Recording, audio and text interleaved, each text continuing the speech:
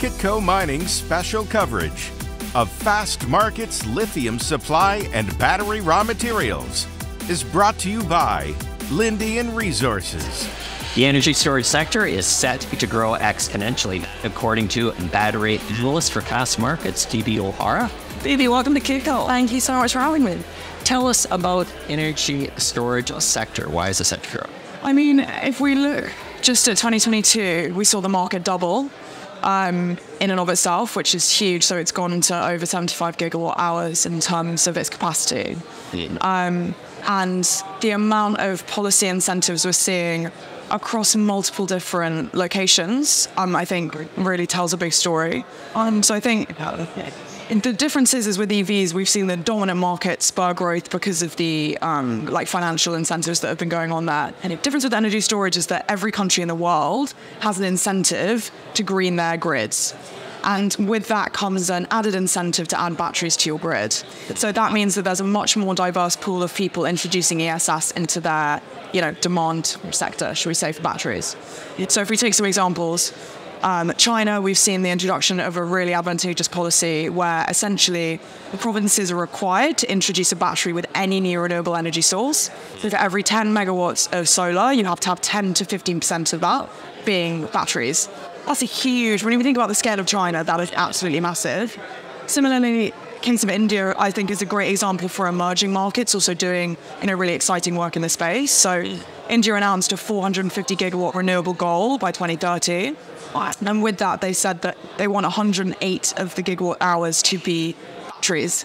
So that is, I think, also highlighting the case of India, that it doesn't really matter what market you're at in terms of the levels of batteries you already have. If you've got a really bullish renewable goal, you can bring in batteries very early on to add part of that to the grid. So if we're thinking about overall demand as a result, ESS is going to be really fast growing very quickly as countries, like I've said, are really pushing the renewable energy story. So that's why I think it's so exciting. But there's a whole bunch of technologies that are around energy storage. Yeah. So I think about, there is the sand batteries, and I love saying the word sand battery. But there's also the reverse hydropower in mines. There is also I don't know, help me out, vanadium as well too. But you see that there is also going to be a space with critical minerals, even considering how expensive they are. Definitely. So I think let's break it down because it's important to understand what we're talking about. So with energy storage, a large percentage historically has been hydropower, right? So taking water from certain heights and using a turbine to create electricity.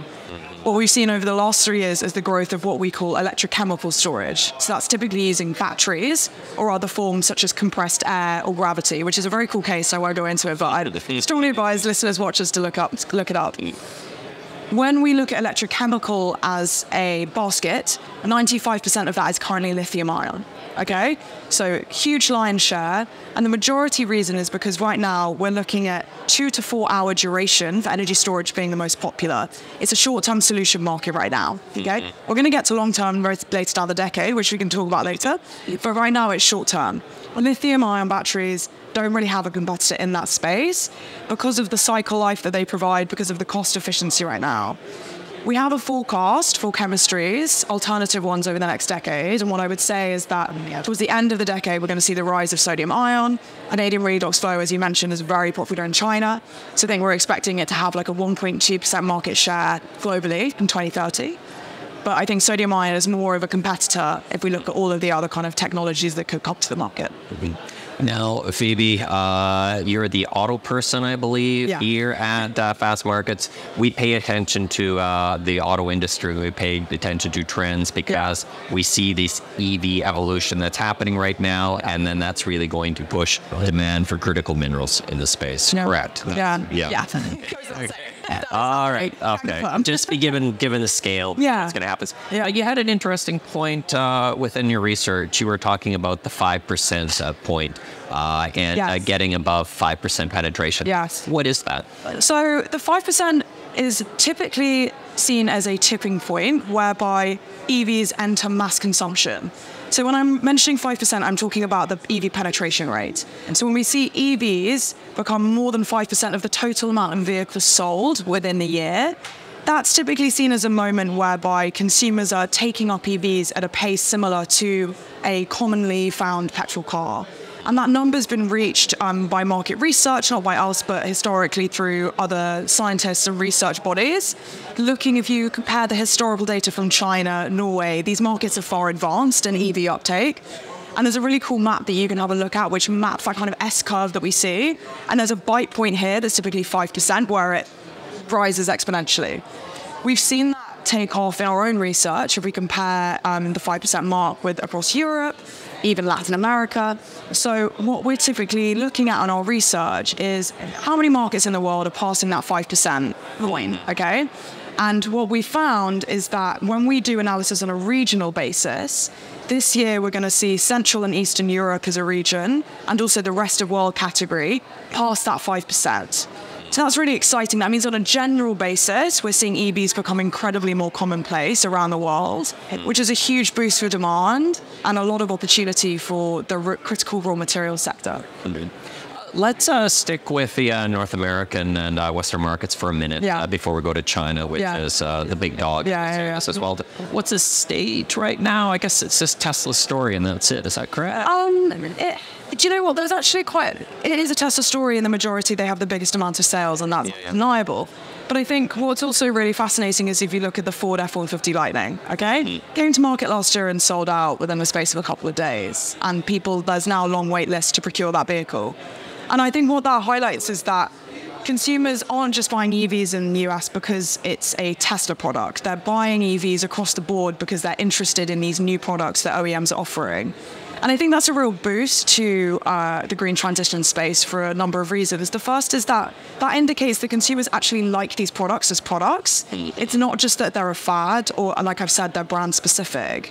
And I think what the F-150 Lightning did is it showcased specifically to Americans that we can get you a pickup truck that looks like your petrol car, but is fully electric. And I always like to cite that as an example because I think it's an exciting level of innovation that we're seeing across the space. And with the IRA and the huge levels of incentives that's given across the value chain, right? We always talk about the consumer breaks, but let's also talk about the battery production grants that people are being offered, and also the car production, consumer alternatives. So I think across that space, it's a very exciting time to be in the US, and we're seeing a lot of tech and R&D innovation that's really cool to watch. Let's go to China. So we had a slowdown, I believe, at the start of the year. It's June 21st right now. There was an announcement that China is going to be extending the tax breaks for purchasing EV vehicles. I think the other data point that interesting was BYD, the leading EV manufacturer, seller. They had their numbers came out. They beat Tesla by about 100,000, but I think that was combined EV as well as plug-in hybrids. It's a strong market. It's an unbelievably strong market. I think let's start with the first part of what you said, okay? So at the start of this year, we saw the market contract by 4%. That rung alarm bells because China makes up around 60% of global EV sales. So if we think about demand in the metal space, that has consequences. What we're seeing now, as you said, we're in June, we have seen demand rebound, so it's gone back to a stronger point of growth. So in April, we saw at least 60% growth year on year. If you saw that in other markets, you would say, amazing, that's really strong growth. The problem is we're talking about China. China over the last 2 years has been over 100%. So that's the kind of rates that people are looking at. So I think something I would say to listeners and to people in the space is that, yes, demand has dropped and it's sluggish, but it's not negative, and it is still at a rate that is, positive and upbeat. And that's the story that we're looking at for the rest of the year. It's not going to be at the same level of growth that we've seen historically because the market's more mature. So it's going to be at around 40, 50, 60% year-on-year growth, which given the amount of vehicles in the market is a lot of vehicles still being sold. And I think that's an important differentiation to make. Last point, you brought up BYD. When you look at BYD sales growth, it obscures the broader China story, I think, because BYD is doing so well. Actually, some of the data I was looking at when you compare all other OEMs, so with their growth levels are fluctuating. They're finding it hard to take market share because BYD is doing so well, and people like Tesla have also got such good volumes. So I think something else to look out for, though, is there's going to be a point at which some of these OEMs don't make it. there's too many of them in the marketplace, it's oversaturated, and the sluggishness that we're seeing means that there's not as much opportunity. So that's the only thing that I would highlight when we're talking about brands doing really well.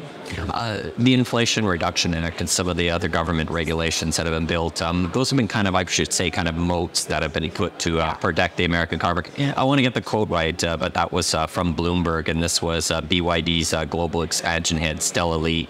She was saying that the various tax incentives in the Inflation Reduction Act have made the U.S. market too expensive to unpalatable.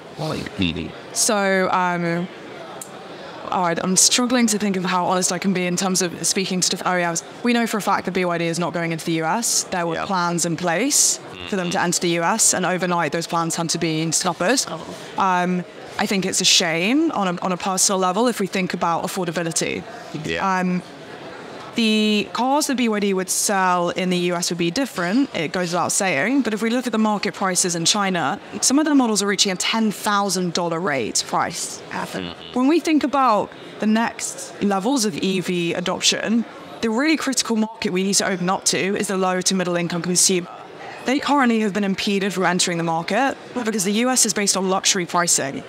So what BYD would have offered, and other Chinese brands too, is a much more affordable batch of vehicles that would be really advantageous to those consumers. So they're not in the market now. I don't think in this current geopolitical climate that's going to change anytime soon. But, they are in the energy storage space. So it's not that there isn't a total loss of appetite for Chinese brands here. And I hope that sometime in the future that would potentially change. Lastly, Phoebe, what are some of the trends that you're noticing for the rest of the year? Keeping an eye on. For the rest of the year, something that I'm really focusing on personally is waiting for CATL and BYD to introduce their sodium-ion batteries into cars. They've announced they were meant to do it in the second quarter of this year. They've pushed that back to Q4.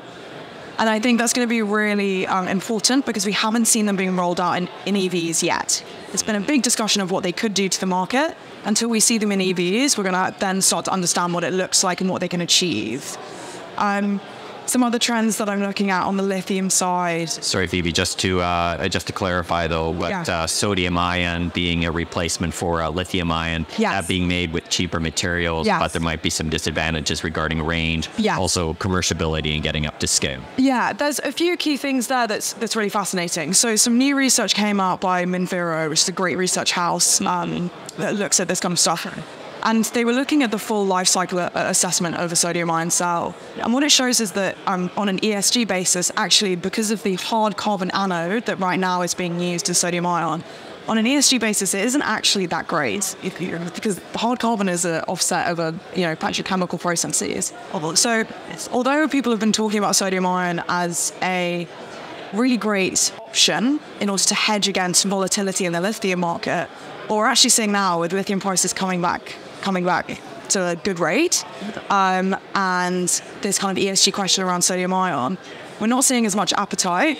So I think, I mentioned the last quarter of this year with EVs being rolled out, I think the rate at which these OEMs roll out the sodium ion will give an indication of their views on the market, which I think is also helpful for us to understand how they're trying to hedge against this volatility and invest at the same time into different battery chemistries. So it'll be really exciting. Other trends you're keeping an eye on? Other trends that we're keeping an eye on, so many. I mean, the amount of batteries coming to the market is just in the ESS space, we mentioned a few of them. So I'm trying to track, what's the appetite for flow batteries versus vanadium redox flow in China? Is there feasibility with ESS companies taking them up and at what point will that happen? For some reason that I can't really understand, hydrogen is still very much on the table when we're talking about EVs and energy storage systems. I personally think that it's a lost cause, but I think I still need to be engaged in those conversations in terms of OEMs. And then coming off the conversation I just had, which is fascinating, was different OEM strategies in the upstream and energy storage companies. I would actually highlight that as my key thing that I'm looking out for. So the problem with energy storage is they're playing second fiddle in terms of batteries to EV manufacturers right now. So the OEMs have a huge kind of capacity to debate and engage with battery manufacturers because of how large they are. Energy storage companies, by comparison, are a lot smaller. The problem with them is that they're dealing with the same risks in the market as EVs, but they have less of a bargaining power. So what we're going to need to see there is a greater diversification of strategies and firstly how they hedge against the volatility, but also ensure that they can get an accurate supply of batteries for, as we've mentioned, a growing exponential industry.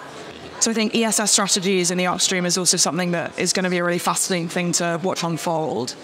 And they're very much still in the planning stages, so we'll wait and see what happens on. Phoebe, thanks for speaking with Kitco. Thanks so much for having me. My name is Michael McRae here at the 15th Lithium Supply and Battery Raw Materials show here in Henderson, Nevada. Kitco Mining's special coverage of Fastmarkets Lithium Supply and Battery Raw Materials is brought to you by Lithium Resources.